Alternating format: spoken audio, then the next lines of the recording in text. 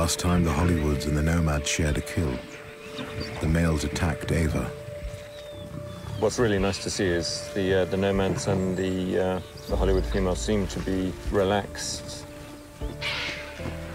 There's a little bit of growling, but that's normal with feeding. Everyone wants all for themselves. But the fact that they're actually feeding together is a great thing. Xena's actually been really cheeky and is trying to pull the buffalo carcass away from the males. The males seem to be letting her pull it away. I mean, it is early days, but this could be the first step towards the Hollywoods accepting the Nomads.